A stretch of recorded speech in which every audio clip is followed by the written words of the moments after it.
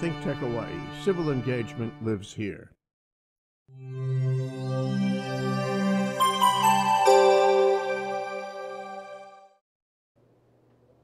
Aloha and welcome to Condo Insider. Let me begin by wishing everybody out there a very healthy, happy, and safe new year. Next week's show, we're going to have a year in review of 2018. There are a lot of exciting changes, but today we're going to talk about the topic that never seems to die, or I should say always seems to be on fire, and that's Bill 69, the sprinkler update bill with regard to the bill that was adopted. Then we had proposed amendments and a veto by the mayor, and we're going to kind of get some straight scoop from my good friend, and I call her the godmother of condo management in Hawaii, Jane Sugimura, prominent lawyer. Welcome, Jane. Happy New Year. Happy New Year to you, too. So, you know, I hate to say this, to start the show off on a bad note, but I was looking at published statistics by the Honolulu Fire Department. And I don't remember them word for word, but my numbers will be pretty accurate. In the last 10 years, we've had over 300 residential fires of single-family homes and about 30 deaths. If you take the last 10 years and what I call multifamily living, high-rises, we've had maybe 5 fires, with only one of those fires, Marco Polo, resulting in 4 deaths. Yes. So how come we're being picked on? Well, I think a lot of associations would agree with you that we're getting picked on, that condos and co-ops are being picked on. And I mean, we're the target. I mean, it's easier to target us than to target single-family homes for fire sprinklers. And I guess now the new homes have fire sprinklers in them. It's just that it's almost taboo. You don't want to touch retrofitting single-family homes, but for us, retrofitting high-rises always seems to be an issue, because it was the issue back in 2005, when we had that American Savings Bank fire, and they wanted to do retrofitting, and even before that. I mean, after that first, that fire at the bank, I used to cringe every time I'd hear fire engines in downtown. And sure enough, if it was a condo fire, I'd get a call from whoever the council chair was. And I can remember John Yoshimura calling me and talking to me about retrofitting high-rises. And I don't know why that's the fallback whenever there's a fire in a high-rise building, that they want to do retrofitting. Well, I see, the issue. We want certainly not only the residents to be safe, we certainly want our first responders, the firemen, among others, to be safe, and when they have to deal with... We have no argument with that. We really don't. It's very difficult, but it seems to me fairly difficult to take a building that was engineered under a different building code and put restrictions on them that may be in some ways impossible or financially impracticable to put in. Right, and that's what we're finding out with the life safety evaluation. And I mean, that's why I think this issue is not done yet. It's not done yet because I mean, when we're talking about it, as an idea or as a thing to do that might address some of the concerns of the city officials and some people who lived in high rises, that this might result in safer buildings. I don't think people thought about the implementation. And now that we're dealing with the implementation, that's where issues are coming out. The guys who are tasked with the job of doing the life safety evaluation, they have questions. And they had questions about, what do you mean by mobility? And what about the, it's not clear in the ordinance, are we supposed to be checking every unit? And see, these questions are questions that the fire department has basically said, oh, well, you're the expert. You do whatever you have to do to be able to, stamp your engineer or professional licensed architect stamp on the life safety evaluation. And yet, they are confused because, they say there's not enough clarity. Well, let's go back to one part. First of all, if you look at the bill,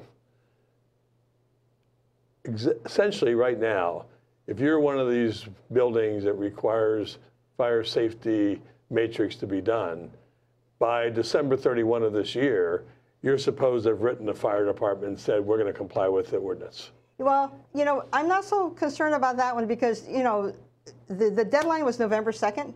And the week before that, I was with Chief Socrates Pratakos, and he told me that he had over 250 letters. Okay, and by the city's own acknowledgement, there's about 360 buildings that would probably be subject to, you know, Bill 69. So, you know, they were, so on the deadline, or a week before the deadline, they had more, they only had less than 100 buildings to get. And what are they doing about those? Are they writing them or asking them? No, what he told me he would do is that if by the deadline, they would contact the buildings who had not submitted a letter, reminding them that they had to submit the letter in order to comply with the ordinance. And I don't know how much of a deadline they're going to give them before they impose sanctions. But he says that the fire department was going to write to them, but there's less than 100.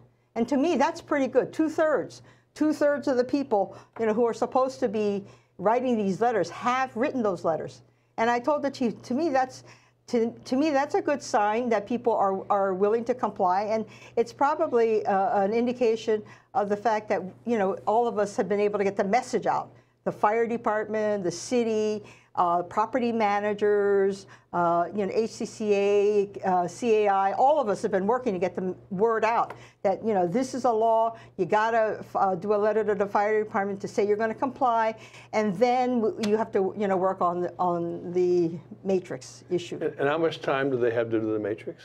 They have 3 years now. Since the mayor vetoed Bill 72, they have 3 years, and I think we are 7 months into that. So now we have 2 years and 5 months to complete the first time, the life safety evaluation. You have 6 years to comply because most buildings will not pass the first time. And I'm not saying they're going to be you know, that they're never going to be able to pass. Maybe they're 2 points short or 4 points short. And so they work with their professional who did their life safety evaluation and say, okay, we need 6 points. What do we do? And they work with their professionals to do whatever they need to get those 6 points, and then they have basically another 3 years to complete that work. And not to sound critical of this, but you know, I work for a large company that does, I don't know, 400 plus associations. And I've talked to 4 professional architect engineers. I haven't found anyone yet willing to do a matrix. Have you? What are you hearing out there in the street? I'm hearing that they're willing to do it. They're just not ready yet. And I think they're waiting for the fire department to update the matrix, because like one of the issues that one of the professionals told me is that the chief, when they met with them, said that they were going to do away with the mobility. That's a factor that affects risk. And that's something that you're supposed to be plugging in a number to reflect the risk that the mobility, which means, you know, whether or not people in the building are able to walk down, you know, out of the building. And I think I think they were told that the fire department was going to update the matrix. So everybody's kind of waiting to see because they don't want to do anything until that matrix is kind of set in stone, because this is what they are required to use. I mean, they can't use anything else. They have to use the matrix under the ordinance. It's in the ordinance. It's in the ordinance, and it's on the fire department website. And I'm told that only certain people are going to be able to download it. They have to register with the fire department and prove to them that they are certified and qualified to do the life safety evaluation. And then they're given some kind of a code, okay, so that they can download it onto their tablet or their laptop. And they take that into the building that they're going to inspect and evaluate, and they just, you know, score different things. And the problem is that, you know, if word is out there that the matrix isn't final, then nobody's, you know, going to start making proposals. And I think because of the liability, because you've got professional engineers and architects, basically certifying that the building is safe, right? I mean, it's passed the life safety evaluation.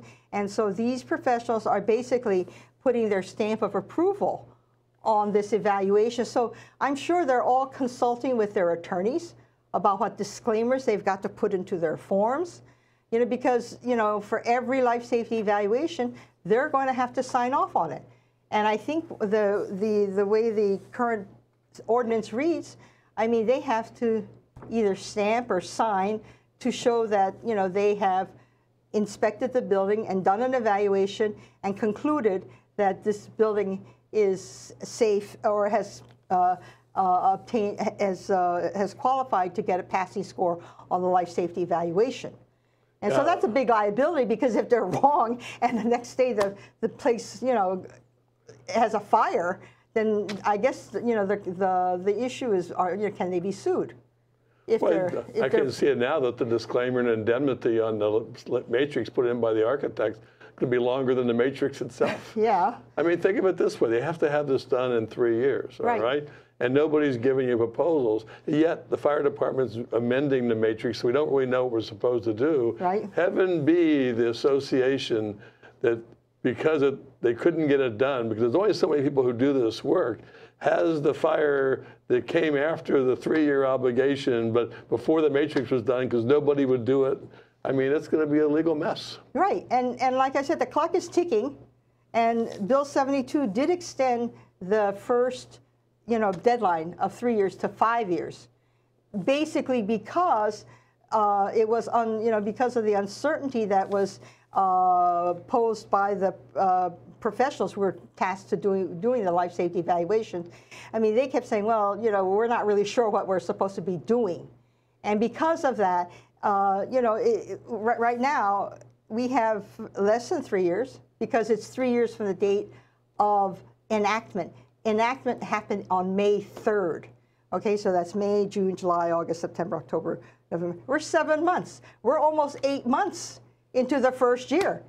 The first year's almost gone. And we don't even have the matrix finalized yet, And so, I think at some point, we are going to have to go back to the city, and I'm sure the fire department, will have to agree with us that if you don't have the people who are doing the life safety evaluations and people aren't doing it, they're going to have to extend the deadline. And the mayor has criticized, a condominium association, saying, oh, Bill 72 was just a reason for you guys to delay the process.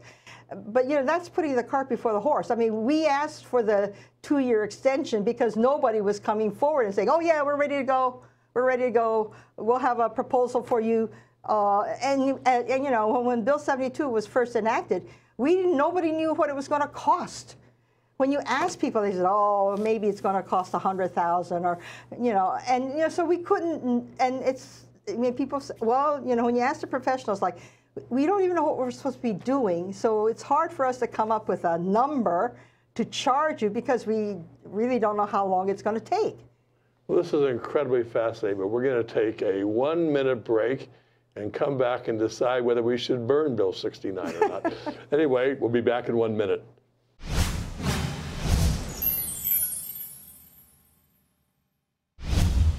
You can be the greatest, you can be the best, you can be the king, come banging on your chest. You can beat the world, you can beat the war, you could touch a God, go banging on his door. You can throw your hands up, you can beat the clock, you can move a mountain, you can break rocks, you can be a master, don't wait for luck.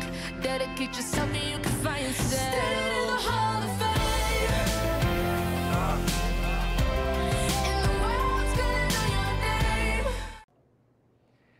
Aloha, this is Winston Welch. I am your host of Out and About, where every other week, Mondays at 3, we explore a variety of topics in our city, state, nation, and world, and events, organizations, the people that fuel them.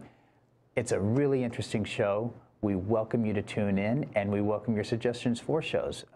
You got a lot of them out there, and we have an awesome studio here where we can get your ideas out as well. So I look forward to you tuning in every other week where we've got some great guests and great topics. You're going to learn a lot. You're going to come away inspired like I do. So I'll see you every other week here at 3 o'clock on Monday afternoon. Aloha. Welcome back to Condo Insider. We're with my friend Jane Sugimura talking about the fire sprinkler bill, Bill 69, and the vetoed Bill 72 that provided some additional time to comply with Bill 69. And we were talking about the issues just before the break that there's nobody willing to do the there's matrix. I think there's people willing to do it. It's just that they're not prepared to make proposals because nobody in the industry and no association has gotten a proposal or any information that a company out there is willing to do a life safety evaluation. And with this type of thing, I mean, it probably is not going to take a whole long time to do a life safety evaluation once they get in. And so I would think that if somebody were prepared to do it, that they'd be sending out emails, they'd be notifying property management company, hey, we're doing it, and this is what we're charging. I mean, and then you would send them out to the associations who are your clients, but nobody's doing that. And there's this silence that's deafening. I mean, and it's just, and when I talk to people, they tell me, well, we're not quite ready yet. Do you think the cost of this matrix study will be affordable, or are you getting any tom-toms in the Coconut Wireless about the cost? Well, the fire department has come out and said it's about $30 a unit. And I know Dana Bergman said that he thinks it will range from $5,000 to $20,000, depending on the height of the building complexity. But, so we're talking maybe, I think $10,000 is probably going to be average. That's before the repairs necessary. That's before the repairs, yes. Yeah, so it's going to cost $10,000 to find out. And I have to say up front, if it's going to make people safer, even though it's an expense, a one-time expense, it's probably a good idea because these buildings were built a long time ago, and there may be things we're not thinking of, and we want to make these buildings safe for all the residents alike. So even though it's a lot of money, $10,000, I can understand that. What I can't understand is the clock is running and nobody's willing to do it because the matrix is still vague and there's still questions about it. Right. So are there enforcement provisions that I doubt the fire department would become nasty about this if no one's willing to do it? I mean, if there's nobody willing to step up to the plate and actually do them, I mean, I'm sure the fire department will have no choice but to agree to an extension. And, because, I mean, they have indicated in testimony that if in the repair portion, the first 3 years is you have to do it the first time. The second deadline, which is 6 years, is for you to get a passing score. Most buildings are going to have to get building permits. And the fire department has said if you apply for a building permit and the clock runs and, the deadline happens because your permit has not been processed, then they will agree to an extension. They've already said that. And we all know, and we all know that there is a problem with the building department in processing permits. And I think it's come up, since Bill 72 came out, that most condos, I mean, it's almost crisis because it takes 6 to 12 months to get the DPP to approve a permit. My building's got a permit, and we have a leak under our building. And, I've worked through my council member, and I said, we submitted our application on July 2nd. And here it is at the end of the year, and it's still not processed yet. And every day, something's leaking under our building. And the application is to move the pipes above ground, so that the leaking will stop. And the concern in our building is that, here it is, 6, 7 months, something leaking, and it's going to affect the structure of the building. And and I see that because, I know one of our buildings that voluntarily wants to put sprinklers in. And it's got some complex engineering. It's not perfect. But they've been told 2 to 3 years to get a building permit. Except that the mayor just signed a bill he signed the bill. I think it was it had to do with the changes to DPP, where the fire sprinklers. If you apply for fire sprinklers, your permit will be approved within 120 days. That's what the mayor says. We shall see. Because I have another condo, much simpler problem, that wants to change out its air conditioning cooling towers because they're old. Doesn't want to change anything, just wants to substitute new for old. And they've been waiting now 8 months for a building permit. You know, it just seems to me there is some validity to the mayor and his team evaluating the building permit process, because it's taking way too long to even handle simple changes. Right, and the delay in getting those permits approved. I mean, like in our we don't know what's happening to our building. We just know that something is leaking under that building. We're trying to fix it, and the longer it takes for us to get permit approval, we don't know what's happening to the building. But I'm sure though the water leakage is somehow affecting the structure. What I see, and I'm going to take it from a different point of view. You know, boards they don't like to spend money, and they're a little bit lazy. And so here you have a complex matrix problem, unknown dates, unknown information. You can't get bids. Or under the bill, they could just hold a meeting and opt out of putting the sprinklers in. Right. Aren't we through red tape and administrative burden encouraging people to opt out so they don't have to fool around with this?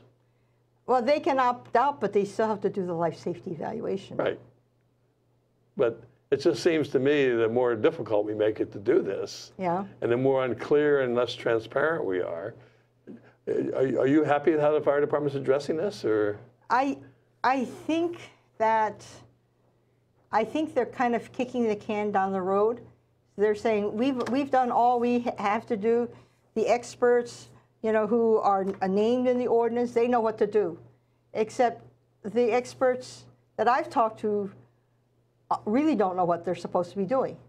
And you can talk to, I've talked to 2 or 3, and I get different versions of what, they were all at a meeting with the fire department, and yet when I talk to them, they tell me different things. And I'm thinking they were all in the room, same room with the same fire department people, and yet they come back with different takes on what was said. And so to me, that's a problem. And what's driving this train is going to be liability. Yeah. You know, because they're not going to want to be signing off and doing something and creating liability for their firm. You know, if they're saying theoretically the building is safe, which is probably not exactly what they're going to say, but they're doing this matrix and then there's a problem, you know, and they said those fire doors were okay, and it turns out the fire came from a fire door that wasn't okay because maybe subsequent to the inspection it had some deterioration, whatever it may be. I think that they're going to be really cautious on liability issues, and I'm sure that you raised a good point. And I'm sure when they finish their disclaimers, we're going to get some kind of a statement that at the time that they did the life safety evaluation, that these things were as stated on the evaluation on the matrix, and that they're not responsible for any changes that occurred after, right? Right. And so if it happens the next day after they inspected it, then they're off the hook. Well, they're probably going to put it in this as not a property condition report where they've inspected and done testing on the doors, and they're going to say based on visual observations and looking at the specifications. And the use of surrogates. Right. Because, the fire department has said they can use association staff to inspect, the units and then give them a list of units that have the smoke detectors and the fire doors, and then all the professionals have to do is do what they call a random sample, a reasonable inspection. So they just pick maybe 10% and inspect just those units. Well, it helps the board liability. We have board members going out doing the inspection. They're just going to be added to the to the suit along with everybody else, right? Yeah. And the employee, it may sound like I'm against this. I'm not against this. I'm just saying we're lacking clarity, and for a lack of a rush to judgment to get this going, we're not thinking through the issues, because people say it's only 4,000 or 5,000 units to sprinkler. Well, I know units, associations that they don't have the 10 by 10 pump room and all these other engineering issues, that they're getting budget bids of 50,000 a unit. So it's not so easy as everybody's saying.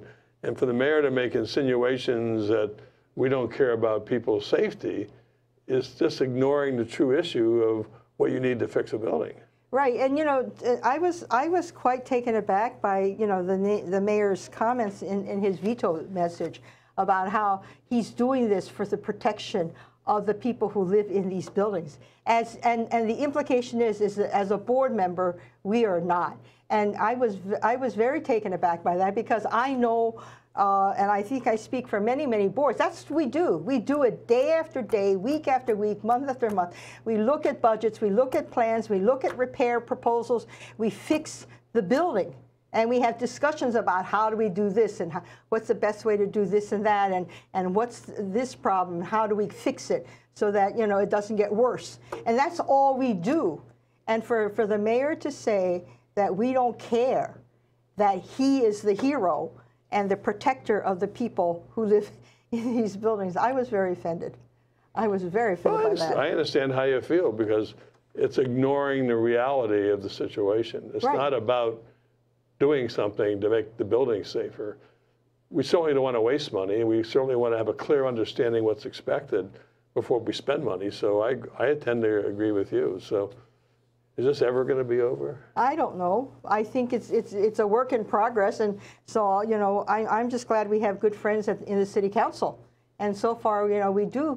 And even, you know, I think even with the people who aren't part of the majority that, you know, that passed out Bill 72, you know, I think most of them, most of the council members agree with us that, you know, we need to work with the city to make sure that everybody's on the same page. And that's what the issue is. We all got to be on the same page. I think we all want the same goals. We want safer buildings. We want it safe for the people who live in the buildings. We want it safe for the first responders.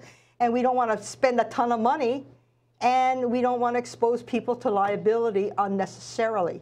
And for that, I mean, we need to have clarity in going forward on this life safety evaluation and how it's going to be done. Well, I want to thank you for being here today and bringing us up to date. I'm sure that on future shows we're going to be talking about this again. Yes. And I would say to anybody out there who thinks condo boards don't care about safety and fire safety, bah humbug to you.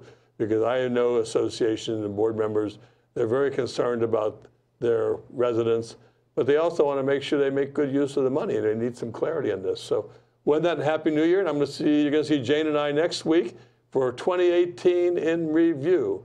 Aloha and Happy New Year.